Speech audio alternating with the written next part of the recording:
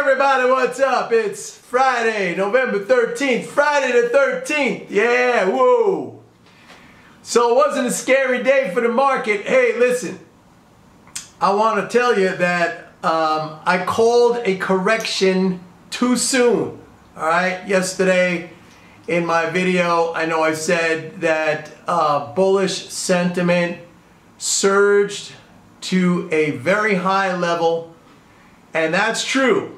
That did happen. Bullish sentiment in the weekly AAII survey hit the highest level since January 2018. It was the largest 1 week increase that I have ever seen.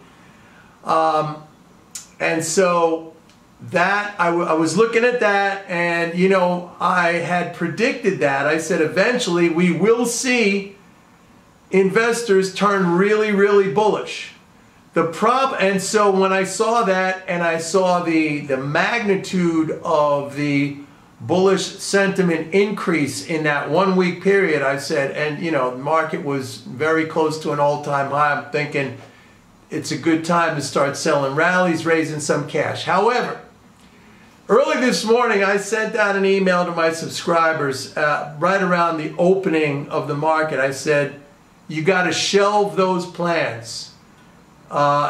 We're not going short. We're not looking for a pullback. The market is going higher. I told them this morning the market is going higher, and I'm saying this right now, and here's the reason.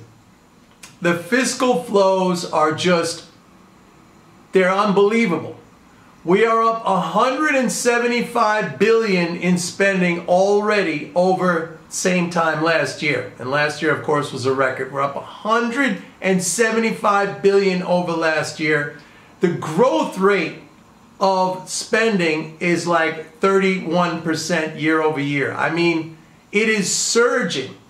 Like, you cannot sell the market with that kind of fiscal pump going on, with that kind of fiscal support.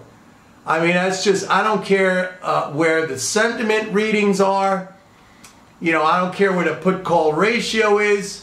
I mean, those things could stay at extreme levels for a long period of time when you have this amount of fiscal support. So I've rescinded the correction call, the market correction call. The market is going higher. And actually, I'm thinking now with this kind of fiscal support, you know, we could stay elevated in terms of bullish sentiment for a long period of time. I mean, the bullish sentiment readings now can stay at a very high level for a long period of time.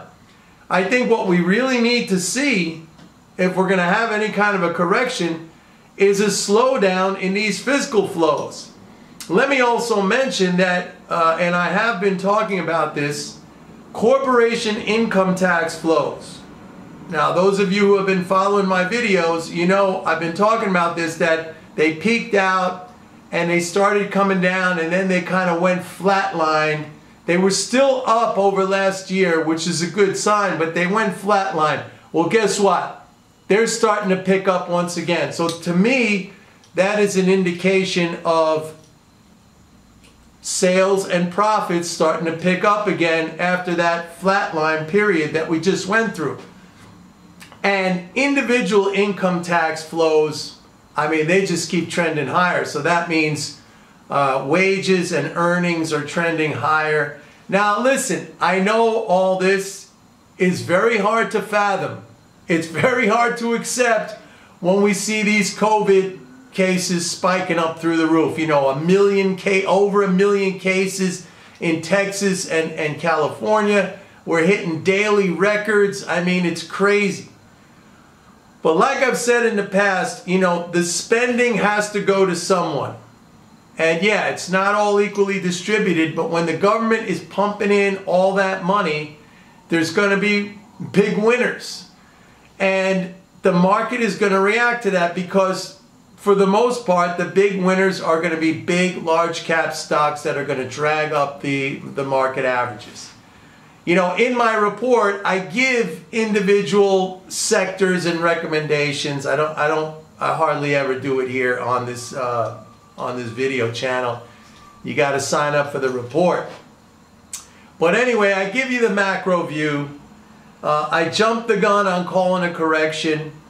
There has been no let up in the amount of fiscal support, which is record breaking. I mean, it's really, truly astonishing. So, like, at this point going forward, I think, you know, we got to see those fiscal flows slow down or reverse. And I mean, that's a policy, that's a factor of, or a function of policy. The election has to be settled. Biden has to be sworn in. You know, I just don't see. And by the way, if they ever pass another stimulus now, which I don't think is going to happen because, you know, Trump, he backed off on that. McConnell's not going to let it happen, I don't think so. But if they did, I mean, you would see commodity prices and gold like blow through the roof and the dollar really tank. As it is right now, those trends are still in effect. Higher gold, higher commodities and oil, a dollar going down. But if they passed another package, wow, I mean, it would just be unbelievable.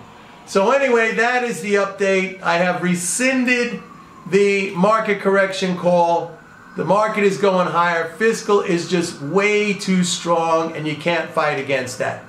Have a great weekend, everybody. See you on Monday. And don't forget to go to my website, pitbulleconomics.com, and sign up for a 30-day free trial of MMT Trader. Remember, I'm the only one who does this, an applied approach to MMT. I take the concepts and understandings of MMT, and I use them to invest. You need to understand this stuff. You need to follow this stuff. Otherwise, like everybody else, they're throwing darts at a dartboard. Oh, COVID, oh my God. And it is terrible, but the market's going to keep going up. See everybody next week. Bye-bye.